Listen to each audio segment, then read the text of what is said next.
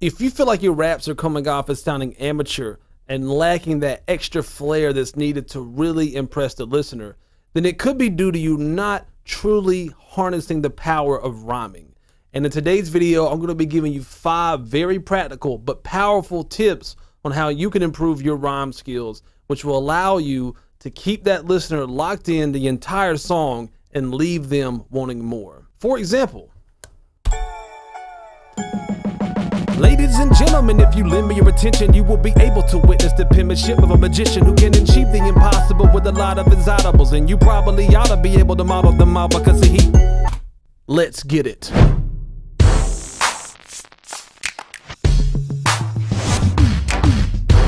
What's going on, everybody? It's your boy ColeMize with ColeMizeStudios.com, or it's my main goal to help you be a better rapper now.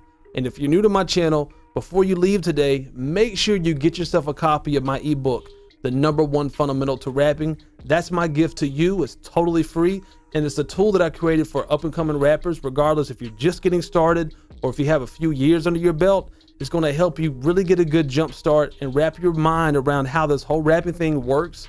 It's something I really wish I would have had when I first started rapping, and it's an easy read. It's not too dense. It's something you can read within an hour or so. And I think it's really going to help you out and add a lot of value. You can get that by clicking the I at the top of the screen or at the top of the video's description below. And if this video was helpful to you, make sure you show up some love by smashing that like button for the YouTube algorithm. Okay, before I get into the 5 tips, let me first lay a little groundwork to make sure that we're all on the same page. Let's first discuss briefly, what are rhymes? Okay, rhymes is simply what we call a literary device. All right, there's different types of literary devices. These are tools that we use as writers to do things that are really catchy to the listener. All right, and rhymes are one of those literary devices. So other literary devices could be like punchlines or metaphors or similes and things of that nature. So rhymes are what you would call a literary device. Now, what rhymes are is simply the use of the same sounds and creating a pattern using the same sounds. That's what we would call rhyming. Okay, and so as simple as that. It's as simple as that. That's what rhymes are. Then we have what we call rhyme schemes. Rhyme schemes is simply a pattern that we create with our rhymes. So for an example, if we rhyme on the 4th beat of, let's say, bar number 1, if you rhyme on the 4th beat of bar number 2, you've created a rhyme scheme. That's a pattern that you've created for 2 bars, and that's what it makes it more catchier to the listener, and it makes it easy for them to follow along with because it's a pattern. Then we have what we call internal rhymes. Internal rhymes are when you simply just rhyme within 1 bar, but it doesn't repeat over for another bar. So it's not a rhyme scheme, but you're still rhyming within that 1 bar, and it still makes what you're saying within that 1 bar more catchier to the listener. Okay, tip number 1 is going to be all about rhyme placement. And what I mean by that is a lot of beginner rappers will make the mistake of not placing their rhymes in the same spot from 1 bar to the other bar, which makes a weak rhyme scheme. Remember, a rhyme scheme is when you rhyme the same word or sound on the same spot from 1 bar to another. That's what gives it a strong pattern. So typically as rappers, we'll rap a lot of times around the 4th beat as a starting point. We'll rap around the 4th beat of a bar, either right on the 4th beat or right before, like right after that 4th beat. But just around the 4th beat is a really good part. It's right around where that snare, that clap hits. Okay, and then we'll rhyme in that same exact spot on the next bar. If you don't do that, your pattern won't be as strong. So for an example, if you rhyme on the 4th beat, but then you rhyme on the 2nd beat of the next bar, yeah, you're rhyming technically, but you've broken your rhyme scheme as far as where your rhyme scheme is placed, and it won't have as strong of a connection. It won't be as strong of a pattern to the listener.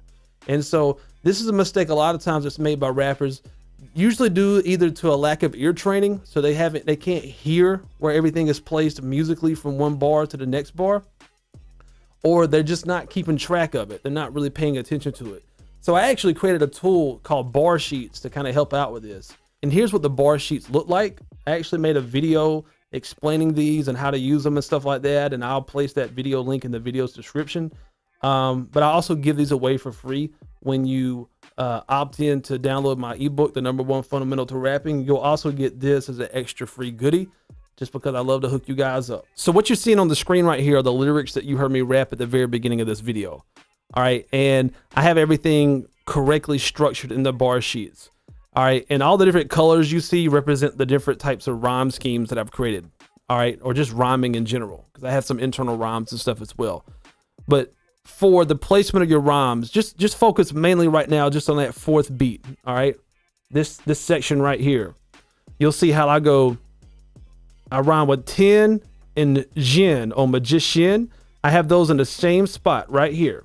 All right, and the same thing with audibles and albicas. That's a close rhyme. Again, they're in the same spot right there on the fourth beat together.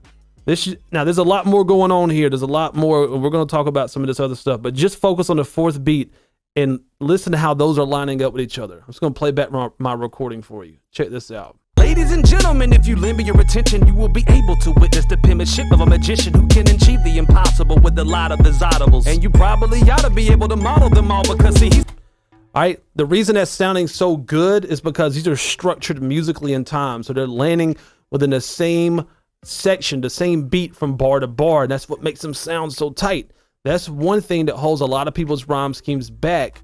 If they're not structuring this stuff correctly, it's going to sound sloppy and it's not going to be tight. And while we're talking about placement of rhyme schemes, you also want to keep your rhyme schemes going for like an even number of bars. All right, this is very important. So for an example, keep your rhyme scheme going for like 2 bars or 4 bars or 6 bars or 8 bars.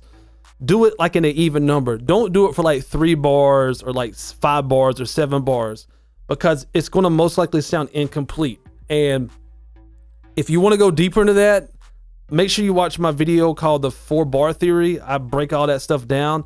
But just to keep it simple, if you want things to sound complete in music, do them in even numbers. I'll just say that and keep it simple, okay? Okay, tip number 2 is all about rhyming frequency. All right, so typically most beginner rappers will not do a whole lot of rhyming. They'll just rhyme like maybe once per bar, and that's okay. There's nothing wrong with that. But if you want to take your rhyming skills to the next level, you need to try to rhyme more than that. So for an example, a lot of people will just rhyme, let's say 1 syllable, okay? And that's what, it'll give it kind of like that Dr. Seuss type of sound, like cat, hat, you know, stuck, truck. If you're always just rhyming 1 syllable, you're going to sound very basic, all right? There's nothing wrong with that as a starting point, but you want to build off from that. And as rappers, what rappers have done throughout the years of rapping is we have really pushed the boundaries of like the possibilities when it comes to like rhyming. We've taken rhyming to a whole other level, and the more rhyming, typically the better in a lot of cases. And that's what makes our stuff sound so catchy and so impressive to the listener. So you want to try to rhyme more frequently. So like using multi-syllables, using bigger words that rhyme. You know, like for an example, you can use a bigger word like procrastinate, okay? And then you could use multiple words to rhyme with that. It's like so fast to hate, procrastinate. You know, people are so fast to hate when you procrastinate, all right? That's more impressive than, you know, I bought a hat for my cat, okay? So multi-syllables is a great way to really take the rhyming up to another level.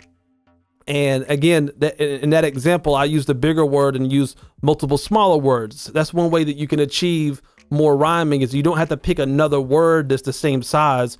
You can use multiple smaller words to rhyme with a larger word.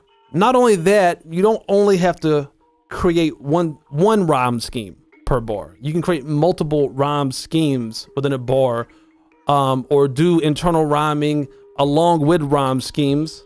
Again, remember, internal rhymes are only rhymes that occur within one bar and don't carry over to the next bar. So taking a look here at the bar sheets as well, again, everything that you see in red or different colors represent different rhyme schemes. Okay, so you see the red going on, you see some green, you see some yellow, and you see some purple. Check this out. So just focus on the red, all right? Those are all my N sounds, all right? So Jin, Lin, Tin, Pin, Min, and then Shin. Listen to all those sounds real quick. Just pay attention to those sounds. Look how busy it is. Ladies and gentlemen, if you lend me your attention, you will be able to witness the penmanship of a magician who can... All right, that's a lot of N sounds, right? But I also have other, so within that first bar, notice on bar 2 and 3, Jin and Pin are close to each other. They're both on the second beat. They're not exactly in the same spot. Lin, I'm not doing anything on the third beat with Lin. So you can call that an internal rhyme, like Jin and Lin are like an internal rhymes that are supporting the fourth beat rhyme on 10. 10 and Jin on Magician, they're in the same exact spot with each other. All right, so we have the rhyme scheme going, but I also have an internal rhyme going. This rhyming with the same rhyme scheme, but it's internal. It's not necessarily carrying over on both parts right there on the second, third beat to the following bar. So you're seeing a combination of a rhyme scheme and some internal rhyming going on there. And then we have the green, right? Wit, ship, jit, the I sounds. Focus on that. Ladies and gentlemen, if you lend me your attention, you will be able to witness the penmanship of a magician. Hear that? The it sound. Ladies and gentlemen, if you lend me your attention, you will be able to witness the penmanship of a magician. So, and again here, it's not even just rhyming whole words. It's you can create rhymes out of pieces of words, like multi-syllable words. Like in this case, it has the it sound. So like the beginning of witness and the end of ship on penmanship, witness the penmanship, and I'm putting more emphasis on those to really make them pop out and almost be like 3D to really stick out to the listener and say, hey, I'm rhyming. Look at me. I'm rhyming. So wit, ship, jit. Those are popping out. Listen to the emphasis I'm putting on those to really make them obvious to you. Ladies and gentlemen, if you lend me your attention, you will be able to witness the penmanship of a magician. I'm making those pop out. Okay. And then in the yellow right there, that's like a really quick internal rhyme of, ma. It's the sounds, ma. Listen to that. Ladies and gentlemen, if you lend me your attention, you will be able to witness the penmanship of a magician. It's really quick. I mean, you probably won't even notice it. It's not a big part of the rhyme scheme, but technically it's like an internal rhyme of, ma. All right. And then all the purple you see there is my next rhyme scheme. Keep in mind, see, there's a lot of red for the first two bars, and then you see a lot of purple for the next two bars because I've transitioned into another rhyme scheme. Okay. Remember I said keep things in even numbers. I got 2 bars of rhyming going on there with a lot of the red, with some other stuff, and then I go a lot of purple on this one. So possible, lot of it's, audibles, probable, oughta, model, all because. Check that out. Just listen to the purple. Ladies and gentlemen, if you lend me your attention, you will be able to witness the penmanship of a magician who can achieve the impossible with a lot of his audibles. And you probably ought to be able to model them all because he... All right, so there's a lot of audible. All right, sounds going on there. So this just demonstrates to you like frequency of rhyming. This is what takes it to a whole other level. And this is a pretty extreme example. You don't have to be rhyming this much to improve your rhyme schemes. This is a really extreme example of rhyming a whole lot. I won't rhyme this much on every song. You know, different songs, you'll have different things that you're going after. And for this particular verse I wrote, it was really showcasing like how dense of a rhyme scheme I can create. But you don't have to always rhyme this much. This is just an extreme example of it. And see, another thing about frequency of rhyming, the more frequently you rhyme, the more aggressive a lot of times you'll sound. So you hear how aggressive I sound when I'm rapping this, right? This is something that, like, let's say you wanted to create a dynamic build throughout a verse. You can start off rhyming less, and then you begin rhyming a little bit more and a little bit more as the verse goes along if you want to create more aggressiveness, all right? So that's another thing that can be attributed to really dense rhyme schemes. But again, the main takeaway here is if you want to improve your rhymes, the way that your rhymes sound, focus on trying to rhyme more often, okay? Using multi-syllable rhymes, and also use internal rhymes, or even use multiple rhyme schemes. For an example, you could have one rhyme scheme on beat 4 of each bar, and then you could have a totally different word that you're rhyming on beat 2 of each bar for a rhyme scheme. All right, the third tip to improving your rhyme schemes is going to come back to something you hear me talk a lot about on this channel if you're a follower of mine, and that's scatting. Scatting is not just for helping you improve your rap flow. It can also be a way for you to build a rhyme scheme up before you know all the words that you're going to use. So for an example, I do this all the time. When I'm scatting, I'm not just playing around with flow. I'm also playing around with rhyme schemes, okay? Because remember, with scatting, we're just mumbling gibberish. We're mumbling sounds. So you can use the same sounds from one bar to the other to go ahead and kind of get a feel for like how you may want your rhyme scheme to kind of go. So one practical way of doing that is just pick a word, and word selection is important because different words feel differently. All right, so being able to audition different words before you commit to a rhyme scheme is important. You know, some words you can rhyme a lot more than other words, and some words just sound good, man. Like, and other ones may not sound as good. And so just pick a word. So for an example, let's say the word procrastination. Okay, I'm just going to use the word procrastination, and as a starting point, I'm going to put that around the fourth beat. All right, and then I'm going to just play around and continue scatting using similar sounds with procrastination. Let's check it out real quick. I finna cast on the wrath of procrastination, patamation, metaborated for adoration. I'm blessed when the cast when the matamation. If you want to cap it, the rapper stop on the matalation. I'm blessed when the blast for procrastination. Blast when the grass on my patient. I'm past the raging upon the matabation. If you want to cap it, the rapper stop on the patalation. There you go. Tip number 4 is all about context. Now, when you're rhyming is fun. It can be addictive. It's like a game we play as rappers where it's like the more we rhyme, the better. You know, a lot of times we want to see how much we can rhyme. But you can also rhyme too much or put too much focus on rhyming, I should say. And what I mean by that is this. Don't rhyme simply for the sake of rhyming. All right, there's more things going on with your rapping than just rhyming. Remember, rhyming is one technique that we're using to make our stuff sound catchy. But another thing that's really important, and I would argue maybe the most important, is what you're saying. So if you think of like a pyramid, for an example, and what's at the top is like the most important, and what's at the bottom is like the least important, I would probably put at the top the message. What you're actually saying is like most important. And all this other stuff we're doing, rhyme schemes, cadence and flow and delivery and all this cool stuff, all of that is actually tools and techniques that we're using to make our message the utmost effective to the listener. That's the whole point of all of it, is to captivate the audience, the listener, and tune them in, lock them into you so you can say what you want to say to them.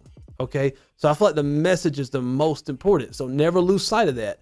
As you're rhyming, we want to rhyme as much as we possibly can, but not at the expense of losing what you're trying to say. So that means there may be some times where, yeah, you got another word that you can rhyme, but it doesn't really make sense in context with what you're saying. So that may mean that you just got to let that particular extra rhyme go. Okay, or it may mean that maybe you just need to choose a completely different rhyme scheme altogether. Maybe that word that you chose to rhyme with, maybe you don't really have a lot to rhyme with that particular word that would also support what you're saying. So sometimes we may, let's say we commit to a rhyme, and then now we're on the second bar trying to rhyme with that word, and we just realize, man, I don't have a whole lot that I can rhyme with that will work and still make sense with what I'm saying. Then you may need to go back to that first bar and just change the word to something else, and that may open up a lot more possibilities for you. So context is so important. Don't lose sight of that. As they say, we can get so zoomed in sometimes where we can no longer see the forest from the trees. So it's good to zoom out and look at the total picture to try to regain clarity of what's actually going on. Okay, tip number 5 is all about building up your arsenal. All right, so the more words that you know, the more words you have at your disposal to use when you're rhyming, which gives you a lot more possibilities, not just for rhyming, but for the possibilities of how you can articulate your message to the listener. And so if your vocabulary is somewhat limited, then you're gonna be somewhat limited to how you can rhyme, okay? It's the same exact thing that I teach when it comes to the cadences and why I recommend scatting and learning lots of different cadences. It's gonna make your flow so much more diverse. The same thing is true when it comes to rhyming. The more words you know, the more fluent, the more diverse your word selection is gonna be. So you're not gonna be using the same words over and over and over again. You got a lot more different words you can choose from, which gives you so many more possibilities. So one easy way you can expand your vocabulary is get into the habit of, when you're listening to like a podcast, or if you're reading a book or reading the news, you know, articles, whatever, if you hear somebody use a word that you don't know, get you some type of app right? Or just, you don't have, you know, whatever. Just go to like a dictionary. I use an app called Dictionary. And anytime I hear a word, I go in here, I type it up, I read it, and then I'll save it. I can create like a list. Like I use a dictionary app to create a list. And right now I probably had like 40 or 50 words that I'm trying to remember. And just create you a list out of those and kind of create a list of words that you want to use. So like the next time you're going to write a song, you may just pull up that list and say, okay, this is a word I want to try to work in my new rhyme or whatever. And in addition to using a dictionary to expand your vocabulary, also feel free to use a rhyming dictionary. I just reviewed the best rhyming dictionary I've ever came across, called Rhyme Wave. I reviewed that recently, but use a tool like that. That can also help give you some more ideas for words that you may not use on a regular basis, or just help speed up the rhyming process. Because sometimes when we're trying to think of words that we're trying to rhyme with, that can really hold our creative process up, and we can kind of lose momentum and lose that creative drive. So like having a dictionary is a good tool to use while you're writing rhymes, but also like a rhyming dictionary can also aid in that as well and give you that extra support. All right, and here's a bonus tip for you. One more really, really powerful technique you can use when it comes to rhyming is by actually manipulating the way you say a word. We do this all the time as rappers. So I'll give you one example of that comes to mind. So the word orange, right? This is something I heard Eminem talk about.